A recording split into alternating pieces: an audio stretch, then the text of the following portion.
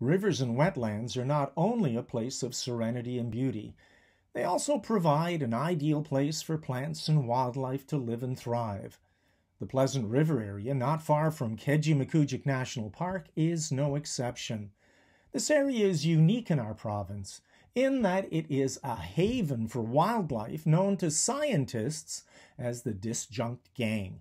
Tom Herman, Professor Emeritus of Biology at Acadia University, explains.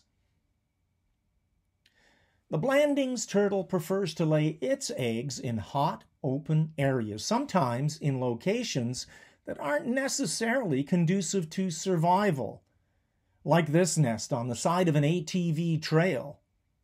Researchers will find these nests and attempt to protect them from both human and predator interference. Unprotected nests like this one can be found by predators who will dig them up to eat the eggs.